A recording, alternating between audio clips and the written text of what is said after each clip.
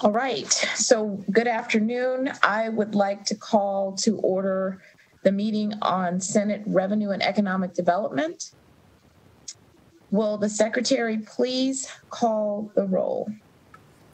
Senator Dennis. Here. Senator Ratty. Senator Kiekefer. Here. Senator Severs-Gansert. Here. Chair Neal. Here. Madam Secretary, can you please mark Senator Ratty present as she arrives? Okay, so before we begin, I would like to explain how virtual committee meetings will work. Since this is a new process, we will continue to repeat this until everyone becomes comfortable with the virtual reality.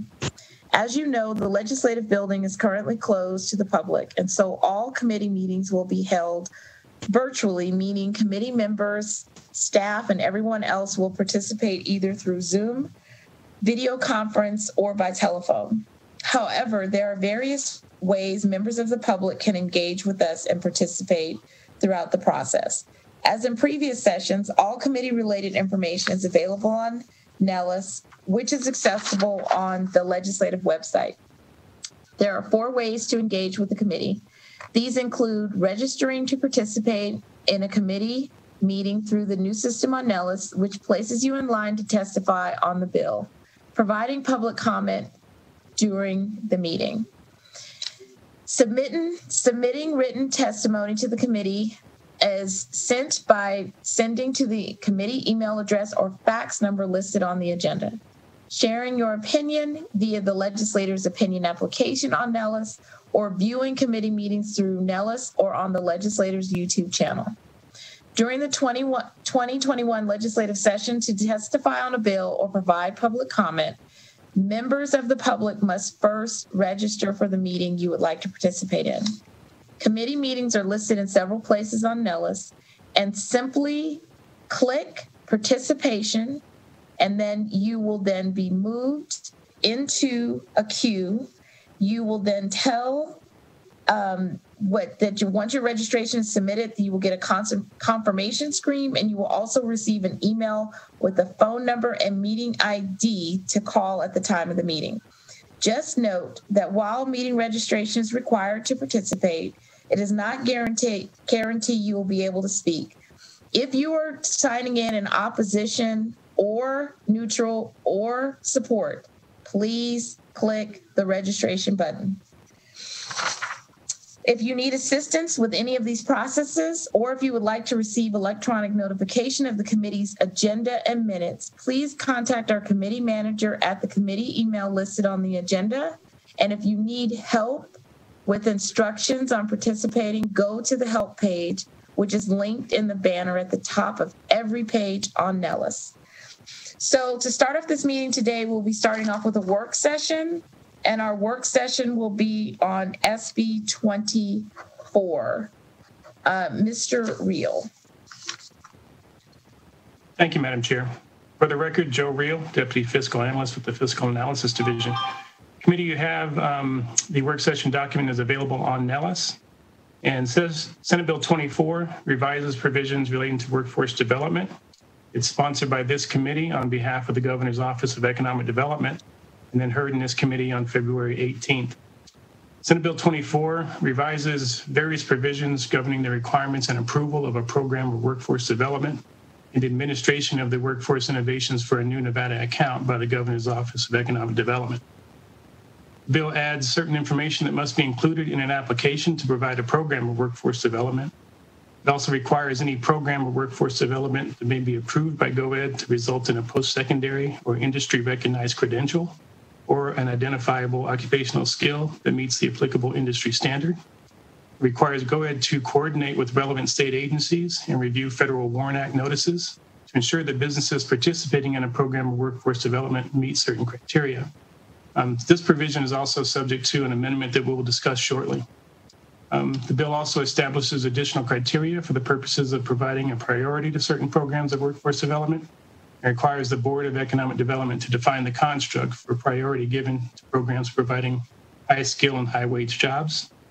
It makes changes to the types of expenses that may be incurred by an authorized provider of a workforce development program, and also requires any interest or income earned on money in the WIN account, including unexpended appropriations made to the account from the State General Fund, to be credited to the account. With respect to the amendment that I mentioned, during the hearing, GOED did propose an amendment.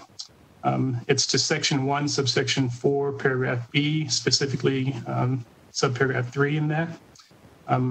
As written, GOED is required to make certain assurances that each business for which an applicant that has submitted an application will provide a program of workforce recruitment and assessment that meets the criteria there in items 1 through 3.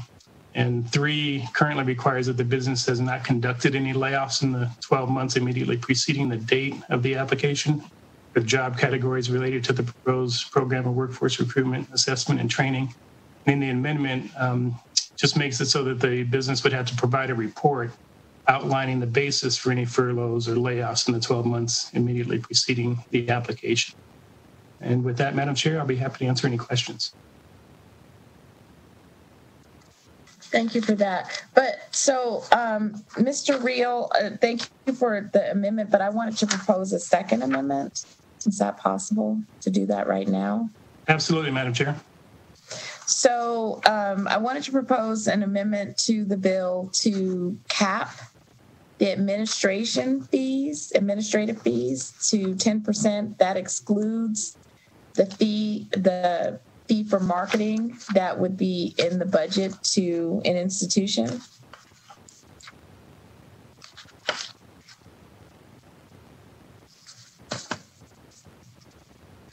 So, so members, are there any questions on the proposed amendment that I'm offering, along with questions to Mr. Reel? Madam Chair.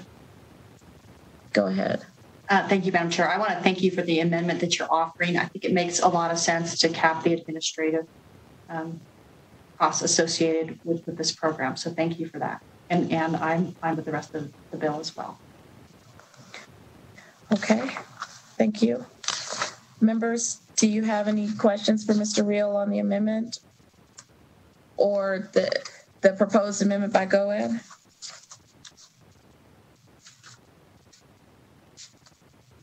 Okay, seeing none, I will accept a motion to amend and do pass. Madam Chair, I could make that motion to amend and do pass with both amendments. Okay. Okay, so a first from Senator Gansert and a second from Senator Dennis. Okay, all in favor of passing Senate Bill 24 with both amendments? Madam Chair, I need to ask for the roll call vote. Oh, sorry. Madam Secretary, can you please call the roll? Yes, Chair. Senator Dennis? Yes. Senator Ratty? Yes. Senator Kiekefer? Yes. Senator Sievers Gansert? Yes. Chair Neal? Yes.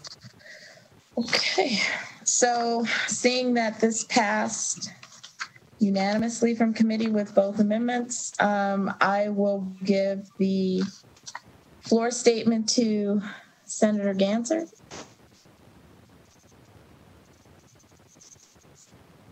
Is that all right? Yes, thank you. Okay. All right, thank you for that. So now we will move into our bill presentations. We have two bills. Our first bill will be SB 117, which is by Senator Gansert, and we will open up for the hearing. Thank you, Madam Chair and members of the committee. I'm going to go ahead and share my screen.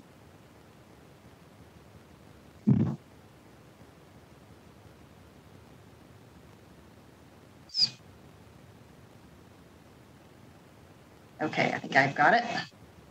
So Again, for the record, my name is Heidi Sievers-Gansert. I'm the senator from District 15 in Northern Nevada. I'm here to present Senate Bill 117.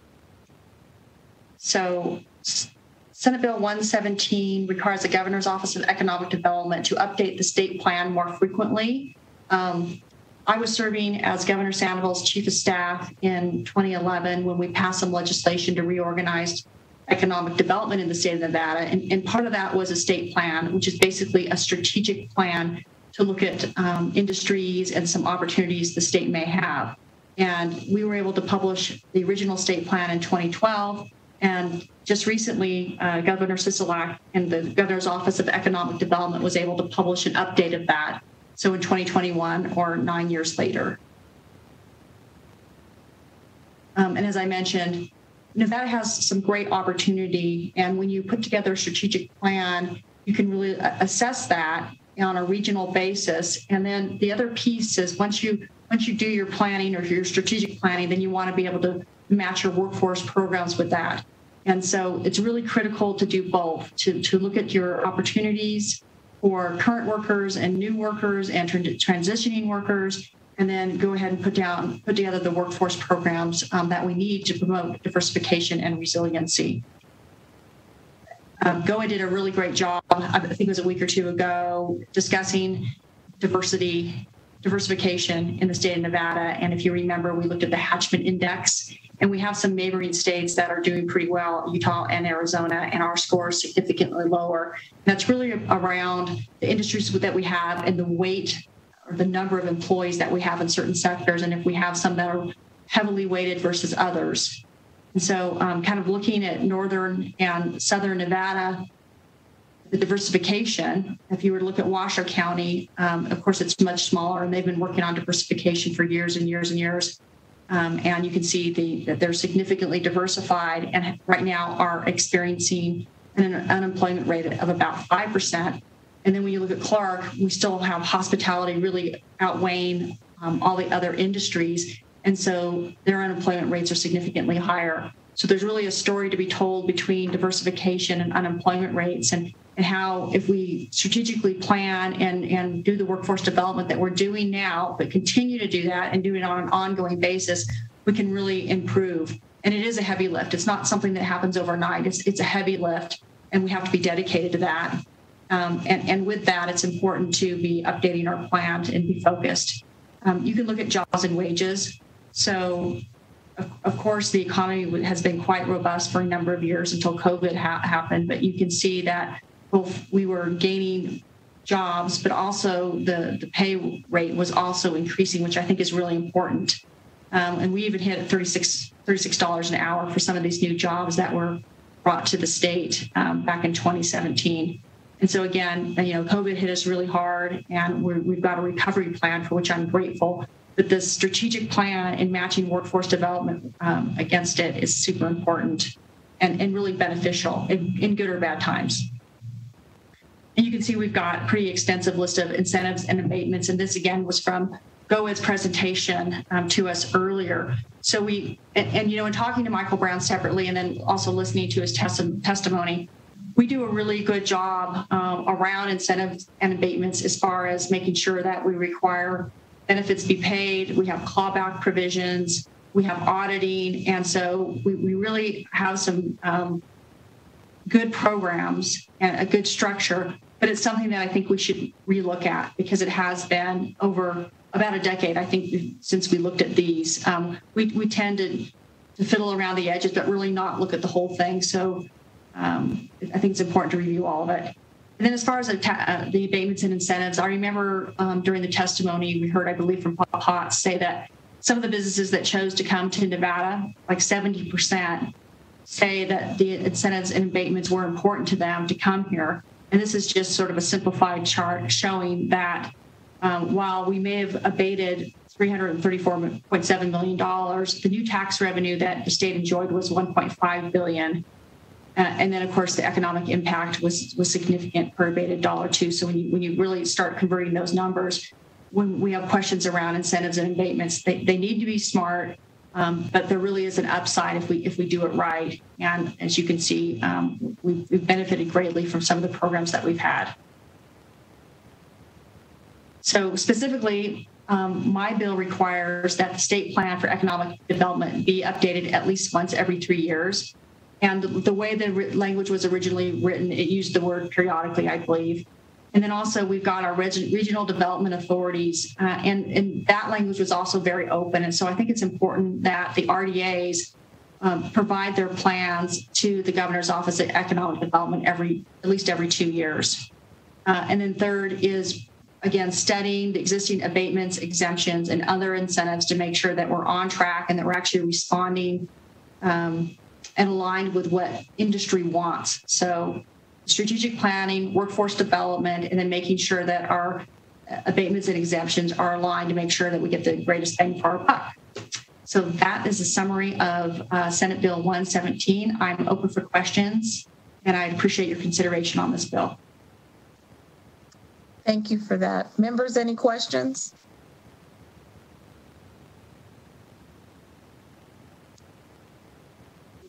Okay.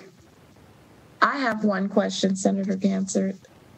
So if you're updating the plan every 3 years, is that enough time to see if things are working? So I think every 2 years is too frequent, but second. Can you see me now? Oh, yeah. Maybe I had to unshare. I think I didn't unshare. I think I'm back. So, you know, I picked 3 years. It could be a little bit longer, but I don't think it can be any shorter. I think it does take a little bit of time. But what I want to make sure is that we consistently assess our strategic plan. We don't have to start, it's an update really. So you can start from ground zero or you can update and kind of check what you're doing. But it seems like the economy changes pretty rapidly. And now because of COVID, we've seen this acceleration going to AI and remote employment, and things look a lot different than they did a couple of years ago, really, or even a year ago. And so I think it's smart for us to do it more frequently. And I'm flexible as far as 3 years, maybe it could be 4 years, maybe it could be a little bit longer. But I do think we need to be consistently planning and then again, matching our workforce development programs against our strategic plan. Yes, I agree with you. So just a quick follow-up, the cost to update the plans by GoEd, do you know how much that is? I've heard that on average it could be maybe $500,000 for them to update plans.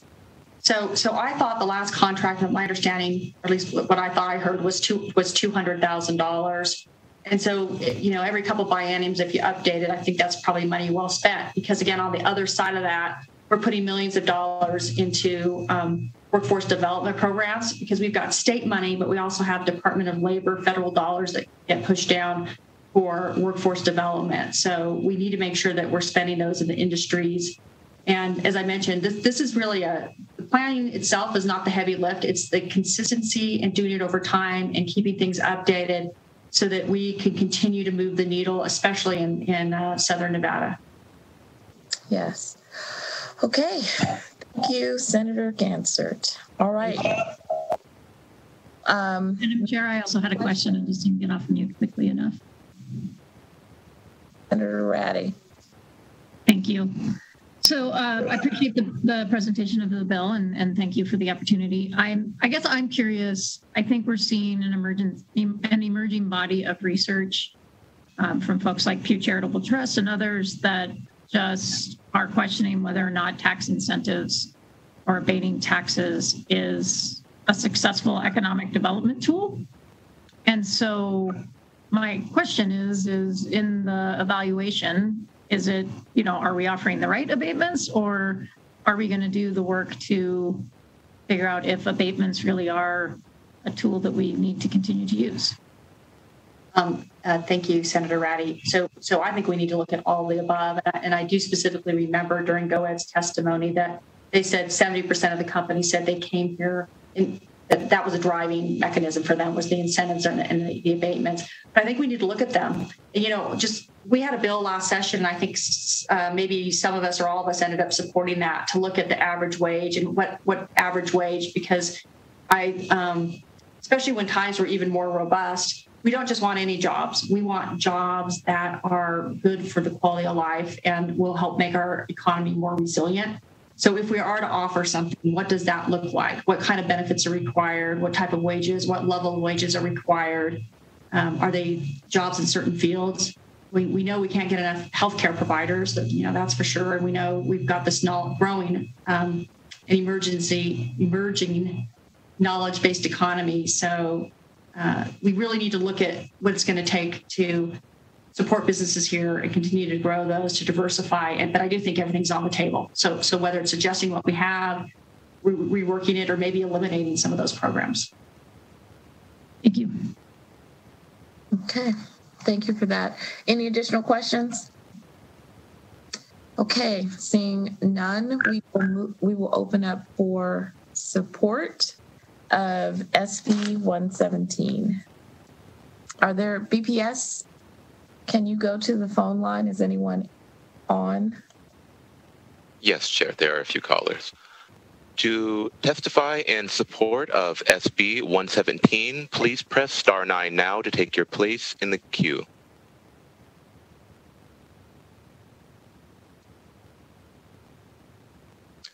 Caller with the last 3 digits, 081. You have 2 minutes. You may begin. Please spell and state your name for the record. Good afternoon, Madam Chair and members of the committee. My name is Dylan Keith, Keith, Policy Analyst with the Vegas Chamber. The Chamber is in support of SB 117 today. As the economy continues to change and see new advancements, it is imperative for Nevada to keep up as we strive to diversify the Nevada state economy. As GOED oversees the state's preparedness to reach our goals, it is essential for the office to receive regular, in-depth briefs and for our plans to adjust accordingly. This bill ensures we continue towards a sustainable and diverse economy. Thank you, Madam Chair and members of the committee for your time. We urge your support on this piece of legislation.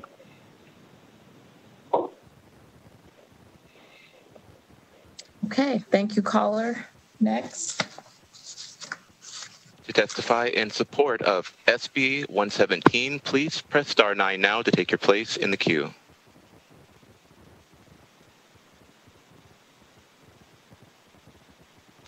The line is open. However, there are no callers in support of SB 117 at this time.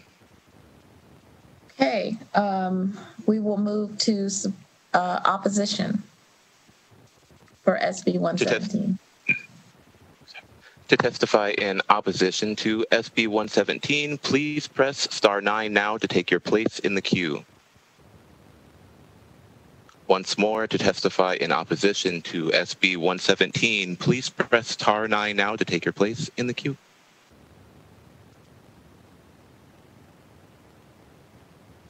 Chair, the line is open. However, there are no callers in opposition to SB 17. Okay, thank you for that. We will move to neutral. All right, anyone on the phone line for neutral?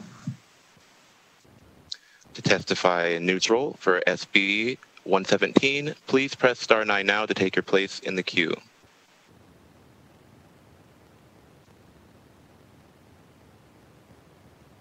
Thank you, Chair. The line is open. However, there are no callers in neutral testimony for SB 117 at the time. Okay, thank you for that. So, Senator Gansard, would you like to have any? I'm sorry, Chair. Someone just raised their hand. Oh, for neutral? Yes. Okay, go ahead.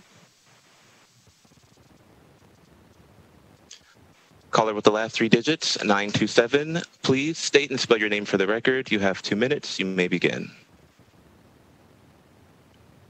Hi, I just wanted to give you guys an update that the YouTube is significantly ahead of where you guys are over the phone. But my name is Hava Ahmed, Hawahmat, and I'm here representing the Clark County Education Association.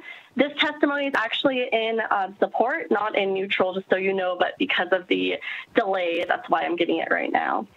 CCEA is testifying in support of Senate Bill 117 and thanks the sponsors for bringing this bill forth. We know now more than ever that we must develop and diversify the Nevada economy.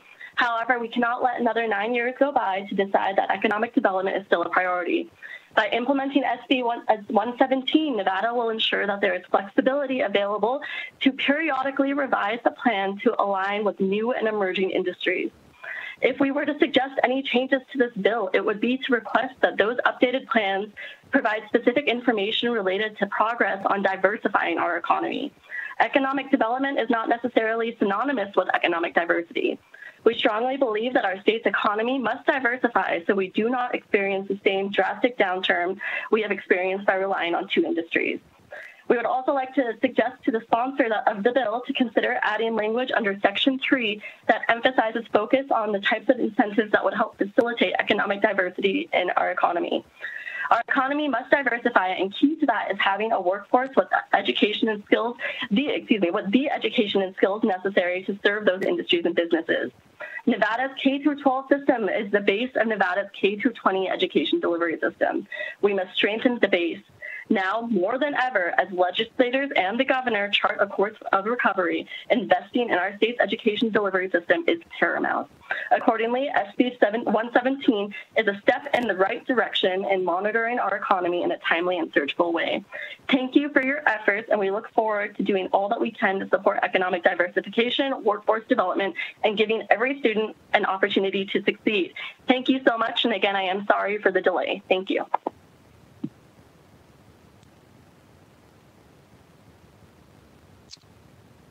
Okay, thank you for that. VPS, is anyone else just kind of hanging out there? No, Chair. There's no one else on the line to testify. Thank you.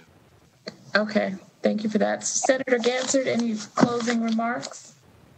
Thank you, Madam Chair and members of the committee. I appreciate you hearing the bill today, and I would appreciate your support. Thank you. Okay, thank you. All right, so we will close the hearing on SB 117 and open up for SB 74.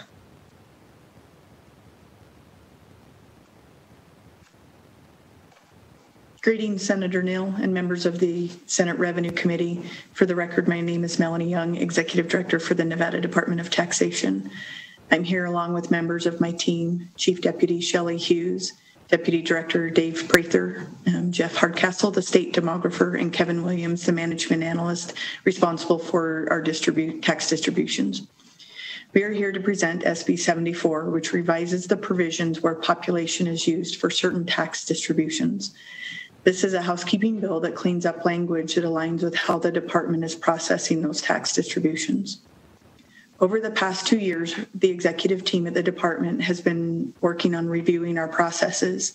This review is in large in part due to to become more efficient and modernize the department in anticipation of our IT modernization project.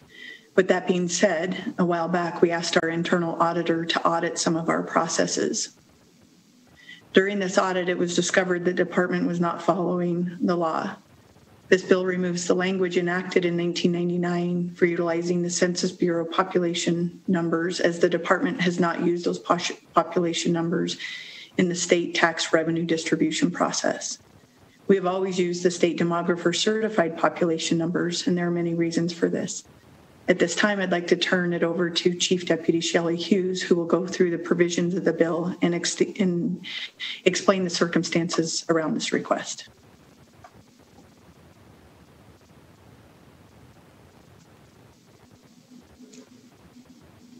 Good afternoon, Chair Neal and committee members. My name is Shelley Hughes, Chief Deputy for the Department of Taxation.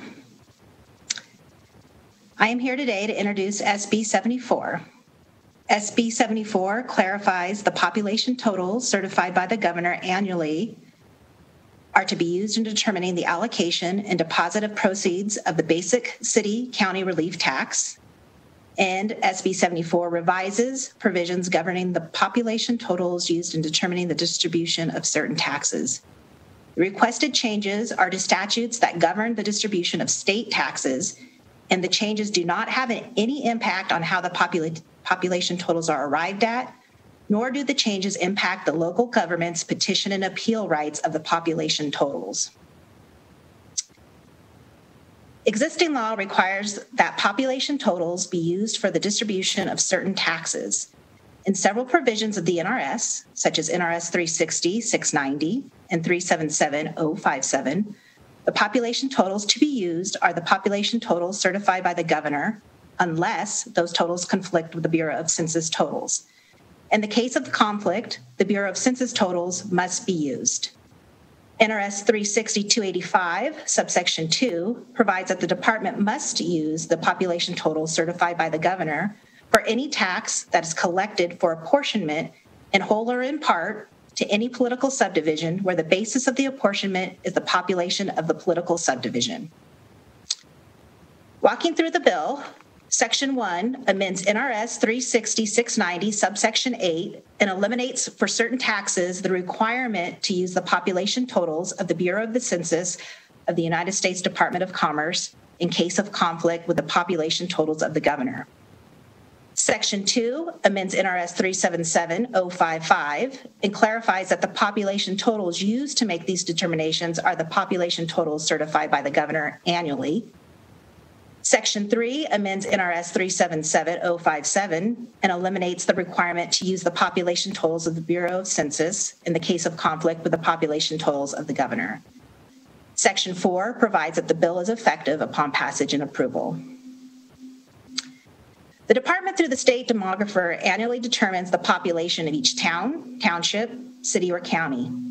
Once the demographer has determined the population, it is submitted to the governor, who certifies the population totals on or before March 1st of each year, as required by NRS 360-285. The department uses the governor's certified population totals every year to determine the calculation of distributions for the basic city-county relief tax, the supplemental city-county relief tax, and to local governments for money remaining after base monthly allocations. Since the Census Bureau totals have never been used since the enactment of this language in the 1990s, the department finds this to be a housekeeping matter. We discovered that we were not using the Bureau of Census totals after our internal auditor performed an internal audit of our distributions.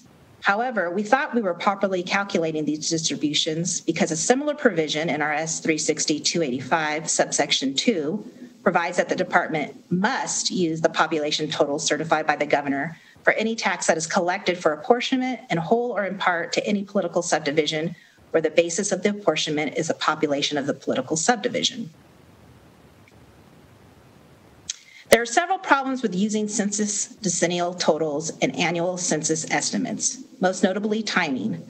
The governor's certified population totals for the current year are based on population totals from 2 fiscal years prior. If we were to use census decennial totals and annual census estimates, these are based off the current year. Would we use census totals 2 fiscal years behind to correlate with the governor's certified population totals? Additionally, the governor's certified totals are released March 1st for counties, incorporated cities, and unincorporated towns. Census annual estimates for counties are released in March, and incorporated city estimates are released in May. And the Census Bureau does not produce decennial totals or annual census estimates for unincorporated towns. Furthermore, census totals are continually updated, so it causes problems on what date those totals should be retrieved. Another problem is the mandatory language in NRS 360-285, which requires the department to use governor certified population totals for any tax that is collected for apportionment, where the basis of apportionment is the population. While the census language in NRS 360-690 and NRS 377-057 deals with calculating population change, it is inconsistent with the language in NRS 360-285. It is not clear why we would use the governor's certified population for apportionment purposes, then use census totals to calculate the population change over a 5-year period. Next, the language is unclear when census totals should be used to determine if there's a conflict between census totals and the governor's certified population totals. Is it every year and we use annual census estimates instead of the governor's certified totals? Or is it every 10 years and we use decennial totals and then use governor's certified totals in off years? Then the problem becomes, if it is determined that decennial census totals and annual census estimates are to be used every year, determining whether there is a conflict. In reality, the decennial census totals and the annual census estimates will always be in conflict with the governor's certified population totals. Thus, according to NRS 360-690 and 377-057, decennial census totals and annual census estimates should always be used. Decennial totals would be used every 10 years, and annual census estimates would be used in off years. The problem with using annual census estimates is annual census estimates do not include estimate populations of unincorporated towns. So governor's certified totals would have to be used for those population totals. Again, this causes a problem because the governor's certified totals are calculated based on the population for the 2 fiscal years prior, and the census totals are calculated for the current year. Again, we will have to determine if the statute requires that we use census totals 2 fiscal years behind to correlate with the governor's certified population totals. Alternating between census totals and governor's certified totals in the calculation of the distributions becomes a difficult task. We would not have consistent statistical algorithms year to year. And finally, if census totals are only to be used in decennial years, then the governor's certified totals could be used in off years, but then we encounter 2 problems. Inconsistencies for moving from the decennial census totals to the governor's totals, and a timing difference regarding the decennial census totals based on the current year and the governor's totals being 2 fiscal years behind. Again, we would have to determine if the statute requires that we use census totals 2 fiscal years behind to correlate with the governor's certified population totals. Additionally, the Bureau of Census continually updates the census totals, so these totals can change. So we would have to continually update the population totals when calculating the distribution. The legislative history of the current law. So AB 721 from 1969 was codified as NRS 360-285, was enacted to require where any tax collected for apportionment, the population would be determined by the last preceding national census of the Bureau of Census. Transition from one such census to the next was required on July 1st of the year, following the year in which the census was taken. Every payment prior to such date shall be based upon the earlier census, and every payment after such date shall be based upon the latter census. AB 322 from 1983, in which the language of NRS 360-285 was changed, required where any tax collected for apportionment, the population would be determined by the governor's certified population instead of the census totals. SB 494 in 1987 allowed for the appeal population determinations prior to being certified by the governor and allowed the department to hire the demographer. AB 832 in 1989 changed the certification date to February 1st. And then AB 82 in 1991 changed the certification date to the current date of March 1st. AB 369 in 1981, codified as NRS 377057, was enacted as part of a comprehensive tax reform package sought to limit taxes on real property and increase sales tax. As originally enacted in NRS 377, the statute required the governor to certify the population of each county annually. The statute did not contain any reference to the census. AB 506 in 1993 added language to NRS 377057, requiring that the census totals be used if the census totals were in conflict with the totals certified by the governor. The bill was enacted to correct errors made in another assembly bill from a prior session. In an amendment to the bill, the census language was added. There is no discussion of the use of the census totals in the legislative history, nor was there any discussion of any issues arising from the use of population figures certified by the governor. Thus, it is unclear why this change was made. SB 254 in 1997, codified as NRS 360-690, had added language to require census totals to be used if in conflict with the governor's certified totals. The legislative history of this bill contained no discussion as to why. SB 538 in 1999, codified as NRS 360-690, clarified when census totals were to be used. Here in the legislative history, the Senate Committee on Taxation minutes of April 6, 1999, Teresa Glazner from the Department of Taxation said that the governor's certified totals were used until the census totals were released, then the formula would be reestablished based on the census totals. In the Senate Committee on Taxation minutes of April 8, 1999 for SB 538, there was a discussion about when census totals should be used. There was a discussion that using estimates may be unconstitutional. The chair of the committee clarified that when census figures were current, they were used, and in off years, the state demographer would provide totals which were certified by the governor. The legislative history for NRS 360-690 appears to suggest that the legislative intent was to use decennial totals every 10 years and then governor certified totals in off years. With no discussion in the legislative history of NRS 377-057, can we assume that the legislative intent was to also use the decennial census totals every 10 years and then governor certified totals in off years? With SB 74, we would like to remove the language that indicates that the Bureau of Census population totals will be used when they are in conflict with the governor's certified population totals. This language occurs both in NRS 377-057 and NRS 360-690.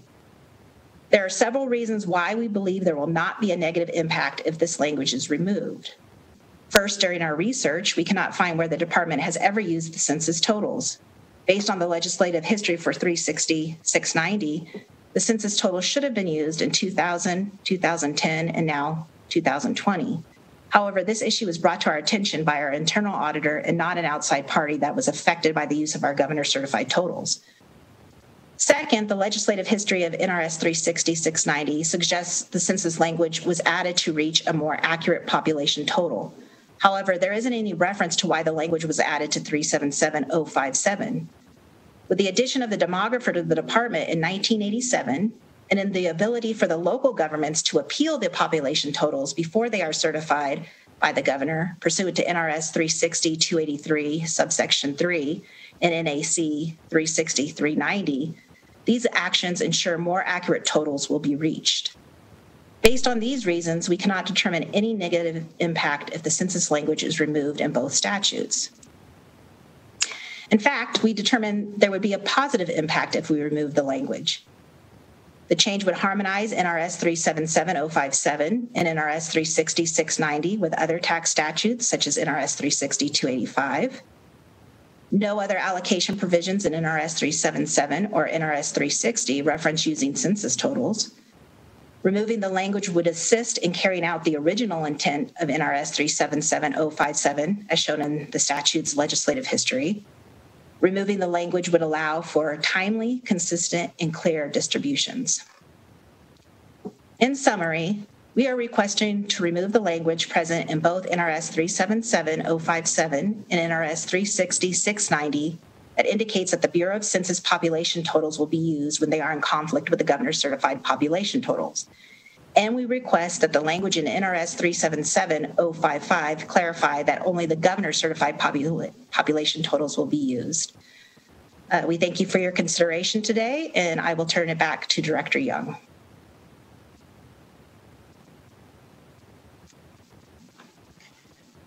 Thank you. For the record, Melanie Young, Executive Director for the Nevada Department of Taxation, and we thank you for your time and discussion on this statutory change. We realize that this is a hard conversation to have by coming forward requesting this change that removes language implemented in 1999 that the department never implemented for the distribution process of state tax revenues to local governments. When our internal auditor brought this to our executive team's attention, we investigated the matter, reviewed it, the requirements if we were to implement the statute, and the issues around implementing became readily apparent. We believe that if the statutory provisions were implemented, the department and or local governments would have come forward during a legislative session to make those changes.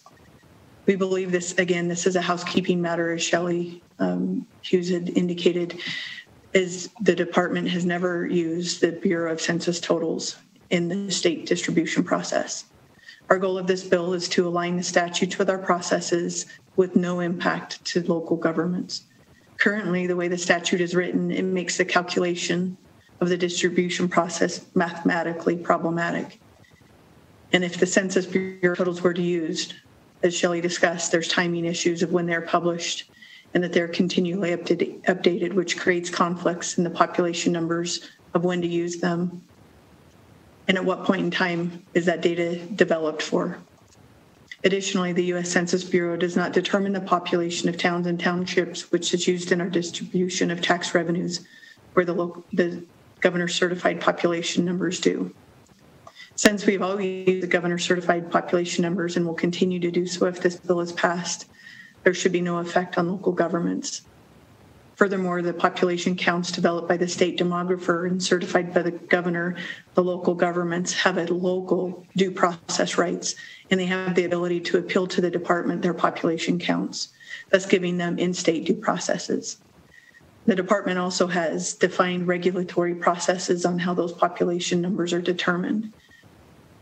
And we thank you for your time and consideration of this request. And this concludes our presentation, and we have our team ready to answer your questions that you may have. Thank you. Okay. Thank you for that, Director Young. So before we get to questions committee, I want Mr. Gendon to share some charts that kind of, it's like we're going to do a show and tell version of what the law would have done. And so, Mr. Gendon, can you share the chart, table 1? Yes, Madam Chair. Thank you. For the record, Russell Gendon, Principal Deputy Fiscal Analyst with the Fiscal Analysis Division. And what you should see here is table 1, and there's 5 different documents that are provided today. And the results in these tables come out of when Melanie Young and her staff from taxation let us know that this bill would be coming forward, and then we started working in terms of the discussions.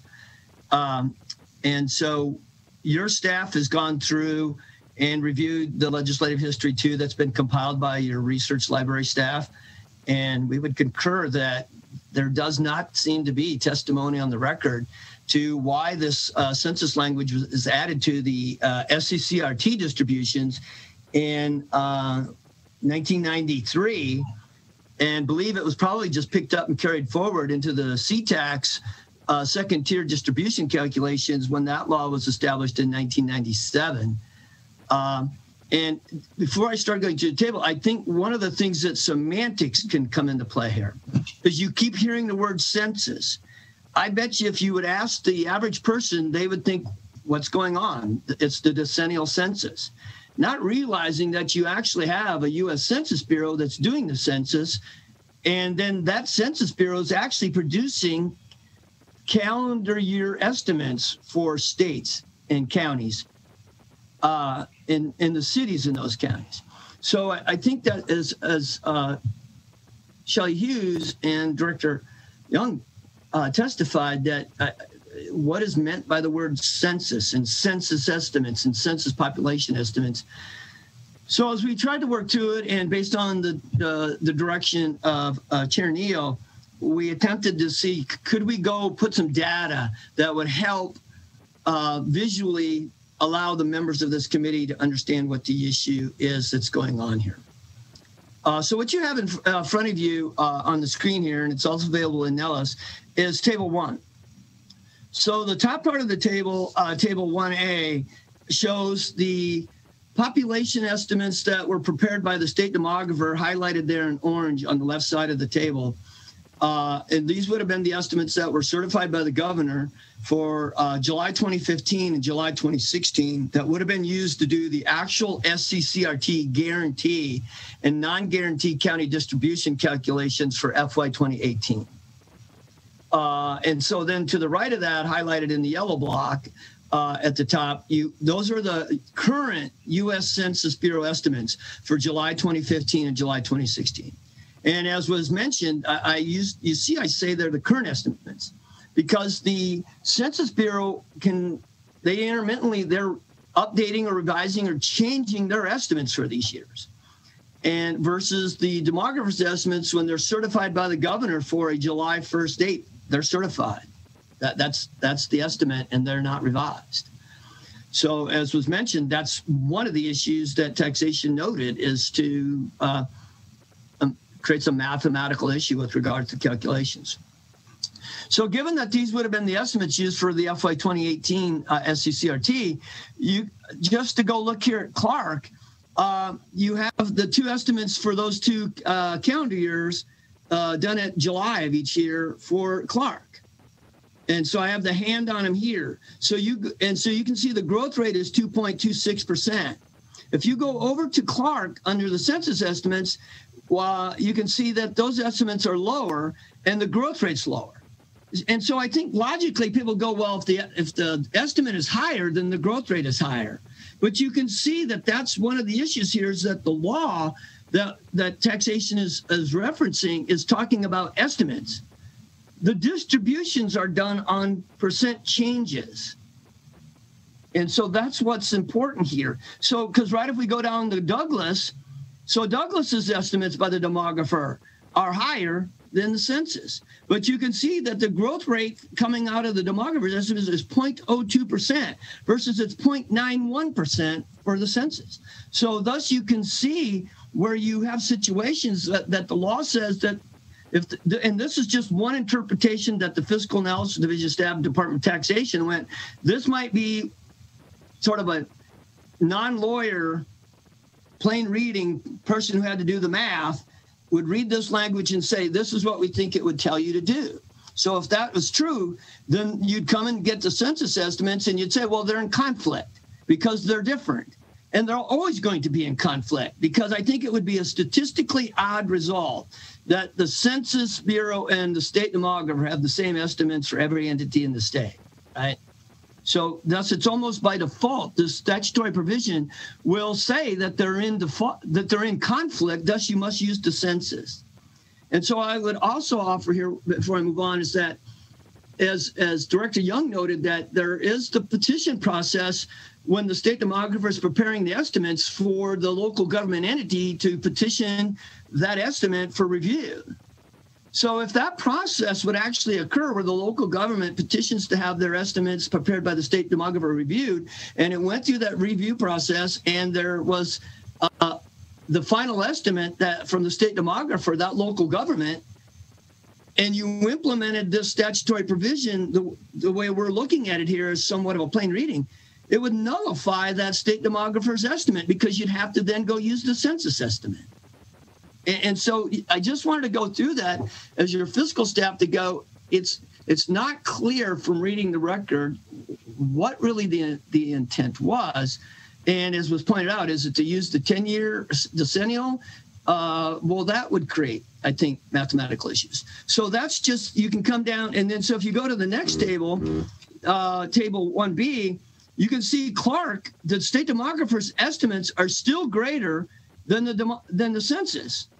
But the growth rate under the census is now higher. It's 2% versus 1.28%. So in these 2 years, the demographer's estimates are always higher than the census, but yet the growth rates are flipping between whose was higher. But if you would interpret these statutory provisions this way, you would have to use the census estimates and then the census growth rates. Because again, the SCCERT distribution is based on growth rates, not the actual count of the people. It's the change in the count of the people. So then let me bring up the next document. And don't worry, I'm not going to go through all these. So what this table does, and let me try and blow it up here again. This is for FY 2018, just again, try and get some information out there for the committee members as well as others. Here's the SCCRT. And right, these are the 6 revenue sources that go into the first tier of the C-tax distribution. Mr. Gendon, can you blow it up just a little bit? Yeah, that's good. Okay. And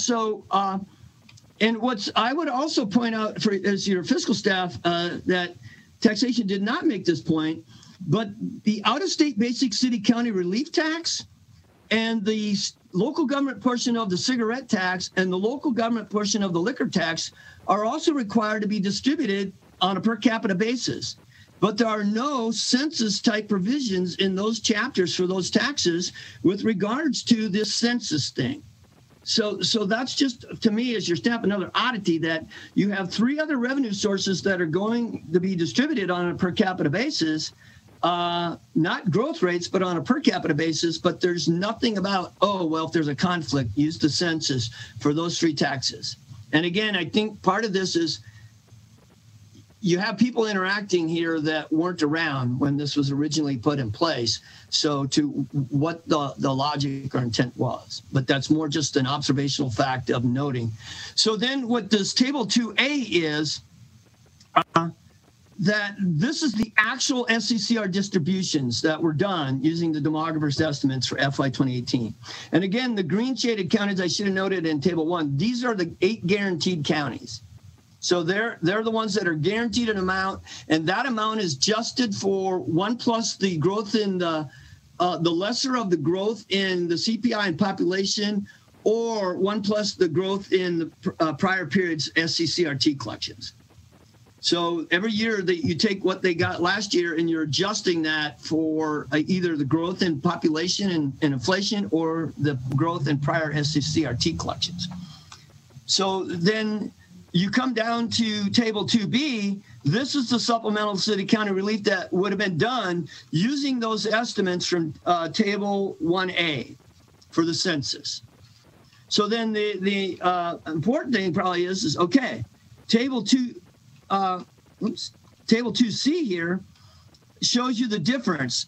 So this would be the difference using the census estimates versus what was actually distributed using the demographer's estimates. So you can see what this is under the 377.057 provisions, it's about changing the amount of money that would go to the guaranteed. And then out of that formula comes changing the amount that would go to the non-guaranteeds under the statutory formula for the guarantee versus non-guarantee calculation of the SCCRT at the first tier. So you can see for this particular year, under this simulation, it's pretty de minimis. Now you can look across the entities, but for the guarantees in a sum, it's less than $14,000. And then that has to be spread across the non-guarantees because within these distributions, it's a zero-sum game. So that's the SCRT. So this would be reflecting the 377.057 under this interpretation that's shown here that, if the estimates are different, that's a conflict. Go use the census estimates, but it's not, you're using those census estimates to calculate growth rates and then driving those growth rates through the statutory formulas. So then table 3 just shows you the results for FY 2019. I won't bring that one up. You can look yourself, but there the net change for the guarantees was around $227,000. So again, relatively de minimis by changing the population estimates, again, under this interpretation of the provisions. So then the other part of the bill, as was discussed, is the changes for, and this one I might have to leave a little smaller, for the 360-690 provisions. And that's what we call the second tier of the C-tax distribution. So 360-680 actually determines the base amount for each local government entity. And then 360-690 is how to distribute that base. And then if there's more money to distribute than the base, that's called excess.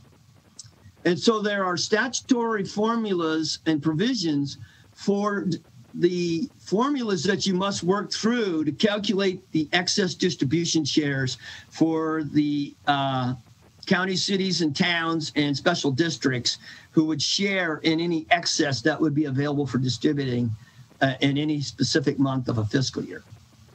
So as was noticed that under the SCCRT, the percent changes only for 1 year. For the excess distribution calculation in 360-690, it's the 5-year average growth rate in population. So you can now see what that would say is, well, you're taking 6 years worth of population data to calculate 5 growth rates and then average over. So now to walk over to the census side, Kevin Williams and I had to do the same thing. And I to go get those census estimates and calculate these 5-year growth rates.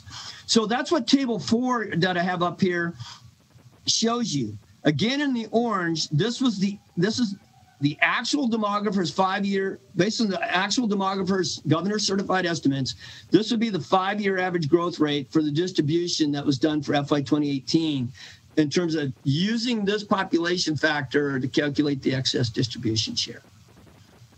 The yellow then is the census population estimates 5-year average. So this table just allows you to walk through and see what is the difference in the population change in these 5-year average growth rates here in the left-hand side for FY 2018, on the right-hand side for FY 2019. And so you'll see in the table, I'll flip down to the next page, as was mentioned by Shelley Hughes, that I designed this table to try how people try and grasp the understanding of what was verbally said here about the Census Bureau is only doing estimates for counties and cities. But the demographer is required to do them for towns, and those town population growth rates that you can see here are actually used to calculate the excess distribution shares for towns. No such counterpart exists that's prepared by the Census Bureau. So thus, as was mentioned, that I would offer that there'd be a mathematical oddity going on here, that you would be required under this interpretation to go, well, you got to go replace the census estimates because they don't equal the demographers, and use that 5-year average growth rate for the counties and cities, but you're still going to use the demographers for the towns. And then for enterprise districts and special districts, population is not involved at all in their distribution shares for the C-tax distributions. So I think when you start to look at this, it's just math, but the math would start to result in, I think, oddities of the distributions. And I think in some sense, had taxation administered this, I believe, yes, there would have been amendments to it sometime in the past, possibly even repealed, given the discussion that's going on here, just because of what we see. So I just wanted to go through how you're reading this table, as that's what's going on, is you don't have some of the information for some entities from the census as you do for the others. So I would argue you're getting a little bit of apples to oranges here in terms of the math that would start to be required to do the calculations. And remember, these are the growth rates that are going to be used to drive the money around amongst this excess money around amongst the locals at the second tier. So then the question really becomes, well, okay, that's the second tier. What does that mean for the dollars? And so that's what the final table does. Whoops, apologize. So this takes those 5-year average growth rates, and again, the orange is what those 5-year average growth rates, driving them through the second tier C-tax calculation for excess, and doing the distribution. So this is the actual. So the yellow then is simulating if you took the 5-year average growth rate from census and driving that through. So then here in the light gray, you see the dollar difference. And then in the dark gray, you're seeing the percent difference. And so what I will note, that if you're looking at this table and go, well, that's odd, that the number from table 2C was minus $302 for Carson, and then it was the minus $4,940 for FY19. That's exactly what should happen.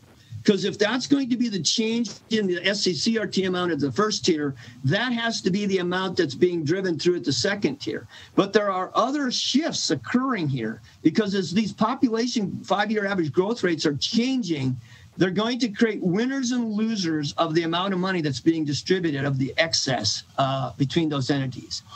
And so I'll leave it to you to go through the tables, but you can see that on average, these results are fairly de minimis when you look across all the different local governments to which these calculations are going. Because I scrolled to, here's Clark County, in terms of the amount that that's moving around at the second tier because of you're changing the excess distribution share.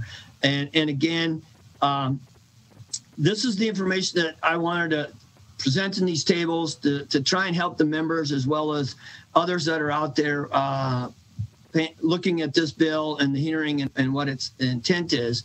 And I would agree that, you know, what this bill does is it's not changing at all the process that the state demographer is required to do under NRS and NAC for producing the estimates or the review process that's allowed by local governments. It would be, if this bill was passed, to remove this type of calculation and the implications that would occur amongst the local governments by the census estimates being required to trump the demographer's estimates in terms of the use for the SCCRT distribution and for the excess distribution share calculations. And with that, Madam Chair, I can attempt to answer any questions that the members of the committee may have, and I appreciate you allowing me the chance to present this information. So. Thank you, Mr. Gendon. So members' questions. So we have two parts to this conversation, right? The questions to Director Young's executive team. Also, Mr. Hardcastle's on, who's a demographer, and Mr. Gendon. So, all right, if you're still there, I think it's interesting, but I'm special. So we will open up for any questions. Madam Chair, this is Senator Ratty. So I thought it might just be helpful to summarize to make sure that I'm understanding it and importantly that everybody else is understanding it, particularly local governments who are maybe concerned. So basically, an auditor found a discrepancy between the way we're actually doing it and what it says in the law, which left the Department of Taxation with two choices: either change the law or change the way that we're doing it. They looked at the way they were doing it, and based on their analysis and Mr. Gendon's analysis, that would result in some oddities, I think is the phrase I'm going to pull out of Russell's presentation. And it was not practical to change our process to align with the law. So we are asking to change the law to align with the current process. Is that an accurate reflection of what's happening here? I say yes, but Director Young, would you like to? Thank you, Melanie Young, Executive Director, for the record. Senator Ratty, yes, that is an accurate summation of this bill. And no local government would see any change in how we are doing it compared to last year. No, that was our goal from this, is that because we're already doing this process, it's a sound process. It's we've gone through all the different elements of it, and so we will stay consistent with what we're doing today. So they should not see a change or an impact from this. Thank you. Okay, members, any other questions? Madam Chair. Senator Keffer. Thank you, Madam Chair. So I think you started off, Director Young, by saying that this won't, or the intent is not to change any appeal rights of local governments. I know that they have a process, right, by which they can appeal the estimate of their population, and probably I assume they would appeal it if it goes downward and they don't agree with that. Can you talk about that process a little bit and how often it gets used? Thank you, Melanie Young, Executive Director, for the record. Thank you, Senator Keffer, for the question. I'm going to talk about two separate processes a little bit, and then I'll turn it over to my expert, Jeff Hardcastle, who handles that. So when it comes to the federal census process, everybody can appeal to that process to the U.S. Census Bureau. But then when it comes to the Department of Taxation's processes, it is outlined in statute and in NAC that gives local governments the ability to appeal how we determine the population. And so that's done through the annual process where Jeff Hardcastle sends out the estimates. He has conversations with the local governments, and they can appeal. That hearing would go to administrative law judge, who would hear the both sides of the story and then come up with a resolution. And so what I'd like to do is bring in Jeff Hardcastle, who can talk about more in detail about exactly what that process is and how many times that's happened. Sure. For the record, Jeff Hardcastle, Nevada State Demographer. Under NEC, Nevada Administrative Code, the estimates go out on the first business day of December. And then there's a 2-week period for local governments to start reviewing the estimates and provide their initial set of questions or feedback. And then if it looks like it's going to be, if there's not a resolution during that initial 2-week period, then from roughly December 14th, or I think this year was the 16th, there's a 30-day time frame for the demographer and local governments to try to resolve any concerns or questions that they've raised. If it hasn't been resolved by that end of that 30-day period, it then goes to an administrative hearing through the administrative judge in taxation.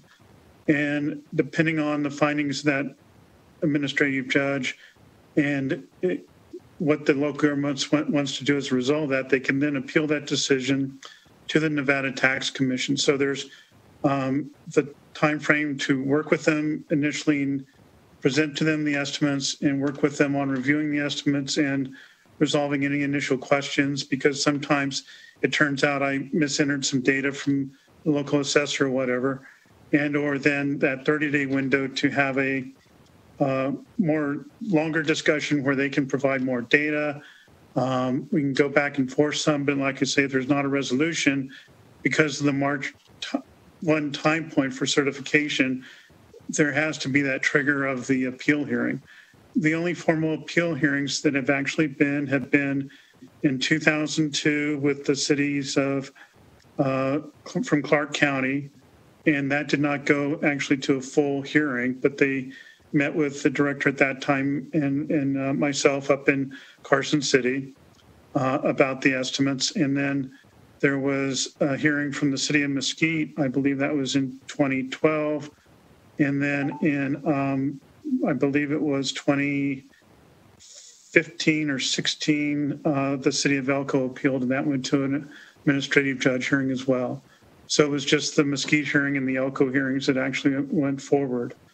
And both those appeals were found by the administrative judge to uphold the estimate that was, submitted to them. Because what will happen at times is that even with that discussion, you provide them an alternative estimate, and what happens is, because everybody wants more people, they will still go and push the envelope to try to get even more during that 30-day window. And so sometimes that's like with the city of Elko, where they went ahead and went to the appeal hearing. Okay, I appreciate that. Thank you. You're welcome. Hey, any additional questions? So I just had one quick question, and I guess it would be to Ms. Hughes. Number one, thank you for the legislative history. That was really great. But in 2011, that was my first session. We had the CTEX discussion, and there were some changes. Were there any minutes that popped up in that discussion around this issue, or no? Shelley Hughes for the record. During my research, I did not find any minutes that popped up around this discussion in those minutes from 2011. Okay. All right. Well, I appreciate it. I liked your presentation. I like leg history, so.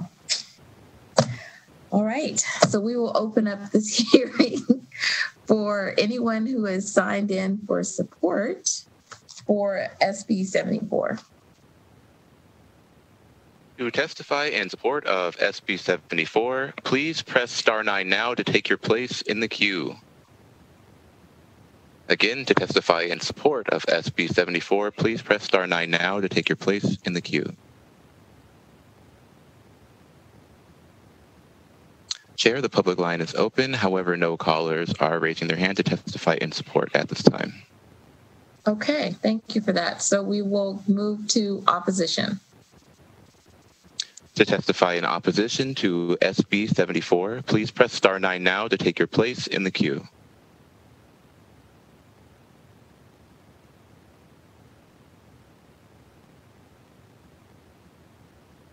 Caller with the last 3 digits, 087.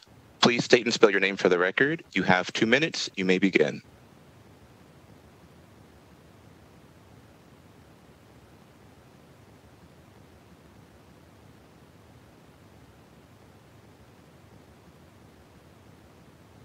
Caller with the last 3 digits, 087. Please state and spell your name for the record. You have 2 minutes. You may begin.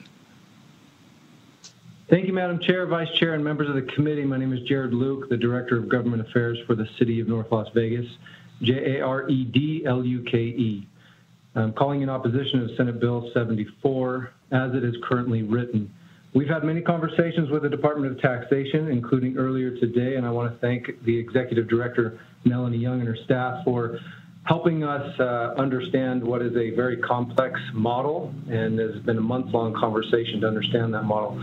We understand that this is a difficult conversation to have. We understand that Senate Bill 74 is intended to be a housekeeping bill, but it proposes the removal of the dependence on the Census Bureau numbers, which serve as a check. We can argue legislative intent all day long, but I think that the decennial census numbers are to serve as a check for the population estimates. By doing so, it exposes the fact that there is a lack of checks in the state demographer's regression model or process by which the department arrives at a population estimate. This bill does not answer the question that if the census numbers are removed, what process or safeguard takes its place to check the regression model and inputs that seem to change year after year.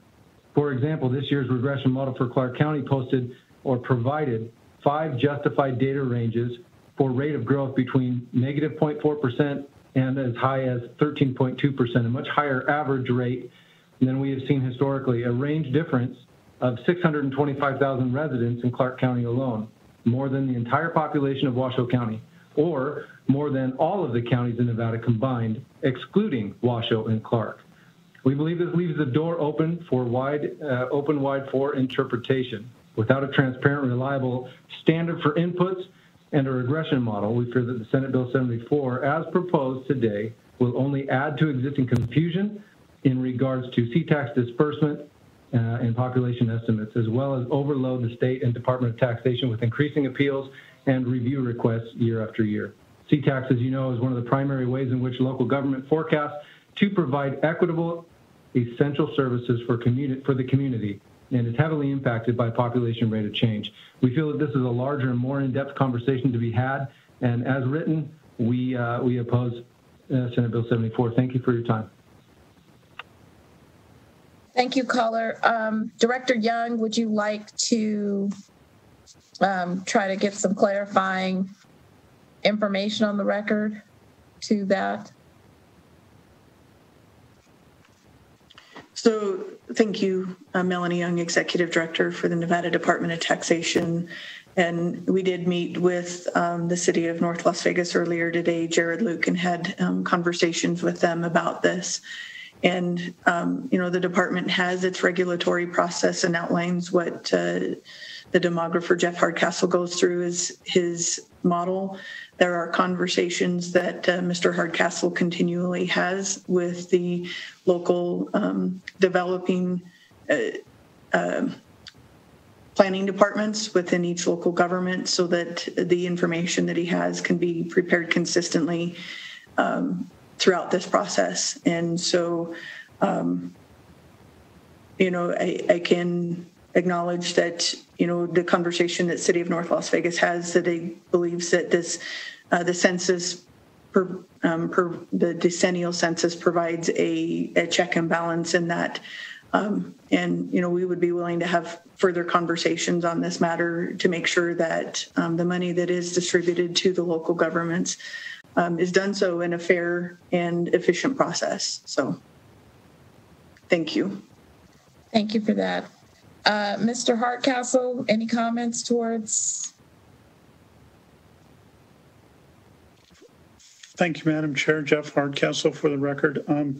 Just to follow up with what Director Young had said, we did have extensive conversations with the City of North Las Vegas. Over the years, their staff member, Johanna Murphy, and now Sherry Ann Dotson have been contributing to the local population estimates. The Clark County is one of the two jurisdictions in the state that does their own housing unit-based population estimate. And that process and working with the local governments down there has been at times, a little bit of tug of war at times, but we do tend to work pretty well over time. And I think we continue to have that dialogue. And there's nothing wrong with continuing to have that conversation, as Director Young said. Thank you for that. I know City of North Las Vegas uploaded a letter. I don't know if you guys had a chance to read it. They talked about the regression models. It's part of the, I guess, why they think there's a need to keep that check. But I hope you guys can address that, because they talked about the spread. I guess there's like a 13-point spread, Mr. Hardcastle, in the numbers, and I guess I don't understand that, the wideness of that, but the deviations. But maybe you can just for the legislative record and some completeness, try to have an explanation there, so if somebody reads this later, they can understand what that chart was that went in. And they would know that explanation came from our state demographer. Have you seen it? Pardon? Did you see the exhibit? I did not see the exhibit yet. It may, Jeff Hardcastle, again, for the record. I did not see the exhibit yet, but it may be what they had provided in their appeal letter. In working with, and because part of the process that goes on with the Clark County folks, because they are the jurisdiction that puts in probably the most staff effort into their local housing unit estimate, they have every quarterly now a group of people at the staff level that meets, and annually I present the population estimates to that group. And this year I've always been transparent as possible in presenting them the alternatives for the regression side of things, to get some feedback, because at times there can be some closeness, and that's part of the estimate. And this year I was probably not as judicious as I've been in the past, and I just showed them the full range of everything I looked at. It was totally transparent, just showing the full range of everything that came up. And I think a couple of them were actually, as Joanna Murphy walked me through some of her questions and asked me some very good questions, the planner from the City of North Las Vegas, and we clarified that a couple of things I'd done were actually data entry errors. So again, I was being transparent and probably oversharing information that I should have been much more careful and just shown what was the best fitting models and not the full range, and some things that were nonsensical. It was a lack of judgment on my part for doing that, probably. Okay. Thank you for that. All right. So BPS, is anyone else calling in for opposition? Yes, Chair, there is one more caller with a hand raised.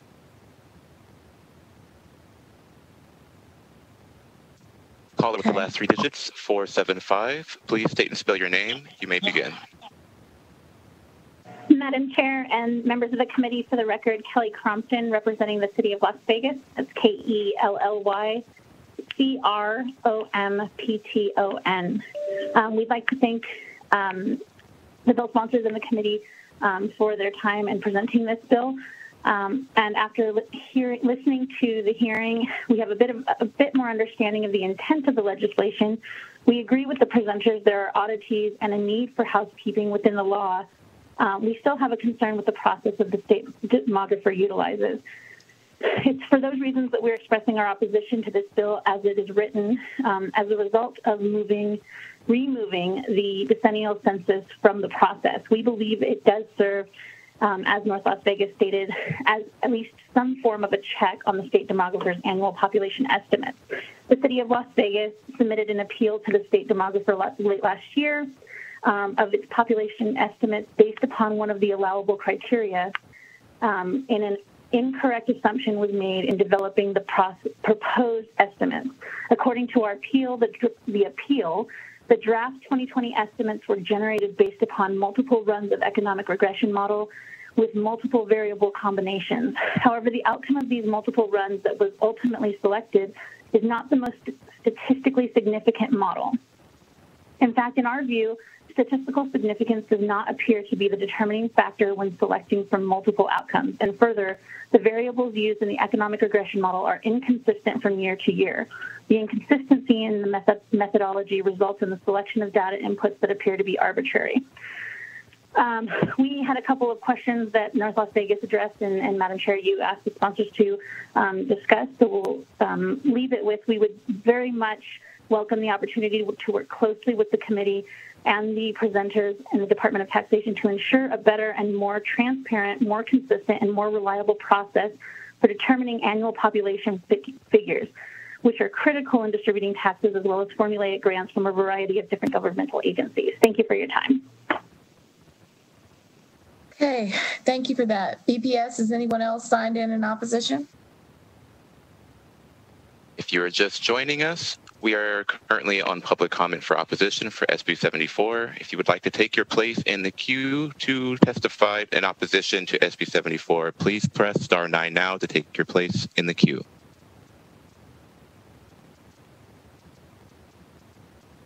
Thank you, Chair. There are no more callers in opposition to SB 74 at this time. Okay, so we will move to neutral.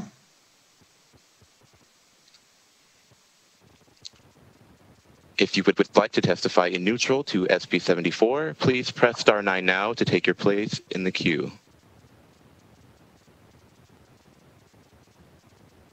Again, if you would like to testify in neutral for SB 74, please press *9 now to take your place in the queue.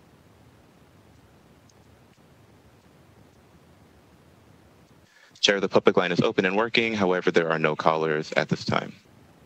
Okay, thank you for that. So, Director Young, closing comments on anything to wrap this hearing up, clarifying statements to put people at ease. I know the one question I want you to put back on the record is, does this change prohibit using the census information or estimates? Thank you, Melanie Young, Executive Director for the Nevada Department of Taxation. What I would like to do is have Jeff Hardcastle provide some final clarifying information, and then I'll close up if that's all right with the chair. Yes, thank you. Thank you, Madam Chair. Jeff Hardcastle. For the record, Nevada State Demographer. Just to clarify, you had asked earlier about putting in information on the record regarding the appeal from, or the information that the City of North Las Vegas sent. I'd like to go ahead and follow up at least and submit after this hearing through your staff the appeal packet that was the response to them, as well as to the cities of Las Vegas and Henderson, because that does address the issues that the City of Las Vegas at least had raised as well. So, and actually shows that the most accurate effort was made to be unbiased and provide a statistically accurate estimate, and just walks you through the thinking process on that. Okay. Is that possible? Yes. I mean, it'll offer a complete record. It's I know you got a chance to say something, but I think that would be fine. Just submit it. All right. So closing remarks, Director Young.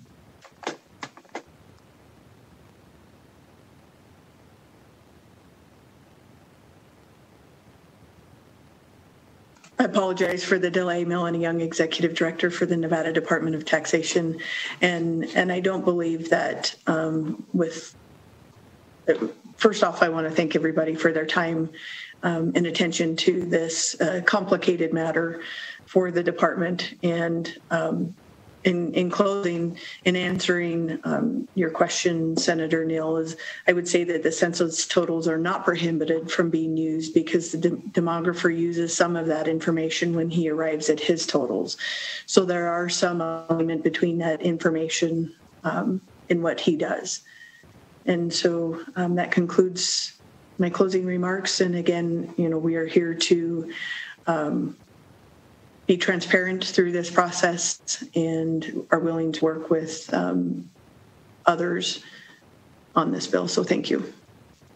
Okay, thank you for that. And so folks that were listening in, I would definitely direct you to reach out to Director Young and her staff and Mr. Hardcastle to work out the other issues on the regression because that's tangential, but it's not the direct issue that they were dealing with in this bill.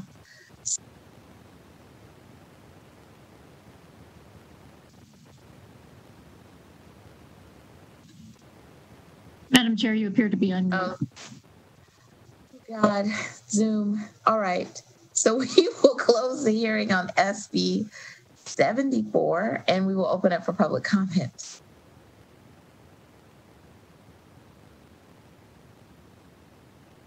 To take your place in the queue to make public comment, please press star 9 now. Again, to take your place in the queue to make public comment, please press star 9 now.